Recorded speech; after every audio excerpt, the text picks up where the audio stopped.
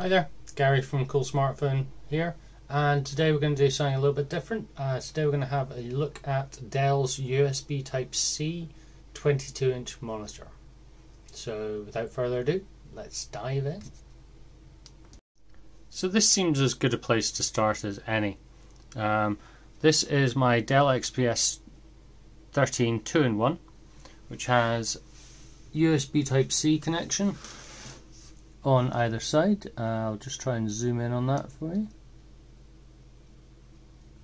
Now, as you can see there, that has the DisplayPort logo on it, so it does support display out. There is also one on the other side as well, but that's currently powering my machine up. This is a great laptop. It's great for portability. However, it does have an issue when it comes to being able to use peripherals. Now, in the past I have got around this by using this product here, which is the Anker Premium 7-in-1 USB Type-C hub. This actually will get done as part of a separate review. However, moving back to the question we're looking at.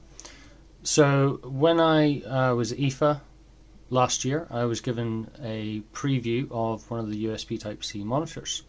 It was a beast. It was 27 inches. Now, this is my work setup. As you can see, it's not very big, my home office. So what I've got here is Dell's 22-inch USB Type-C monitor. And you can see here there's a black cable in the background. This black cable, all I need to do to connect the two up is to plug it in. So that's it now plugged in. If we go back to the monitor, it should automatically identify, there you go, it's automatically identified it's plugged into my computer, and it's now sharing my display. If I go back onto my computer, you can also see that because I have a USB drive plugged in, it is also now sharing that USB drive. And that is due to the fact that on the back of this monitor, bear with me a second, we have a USB hub just buried away there at the back. Now, there's actually two USB Type A ports and also your USB output cable. There's an HDMI output as well, and there's your power supply. The stand itself is quite substantial. So we have quite a large range of movement. You can tilt forward and back, and you can raise the entire monitor up and down. It's quite difficult to do one-handed, so I'm not going to try and do that. Good, solid, sturdy stand. The monitor itself is pretty thin. The bezels, as you can see, are virtually non-existent, apart from the bottom bezel. Underneath here, you can see these are your menu buttons. If we press into that one, that gives us an on-screen menu, and there's various functions that you can go through, various settings with some quick controls on there as well. This has allowed me to set it up pretty much exactly as I would want it. It does have DisplayPort, standard DisplayPort capability as well. So it's a pretty good monitor, to be honest. I'm pretty impressed with it. I do love the ability that it allows me to spread my workflow. Just let me change the hand over.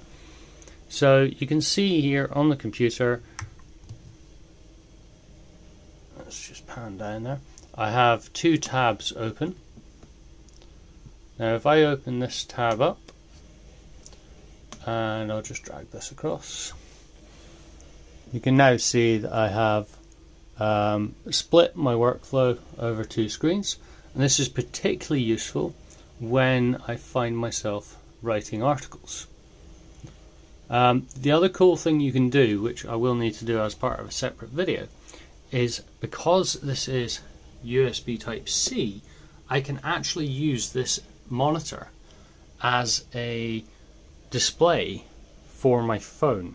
So I can plug my phone into this, and as I use a Samsung Galaxy S9, sorry, it will allow me to facilitate the use of DeX, albeit with a Bluetooth keyboard.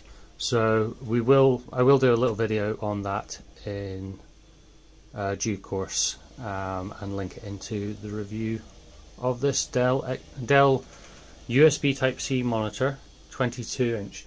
If anyone is interested in getting one of these, the model code is P2219HC.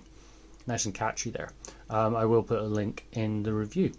So that's just a quick overview of this monitor from Dell. There will be more content available in the review, which is on coolsmartphone.com. So thank you very much for your time today, and I will see you on the next video. Cheers, bye.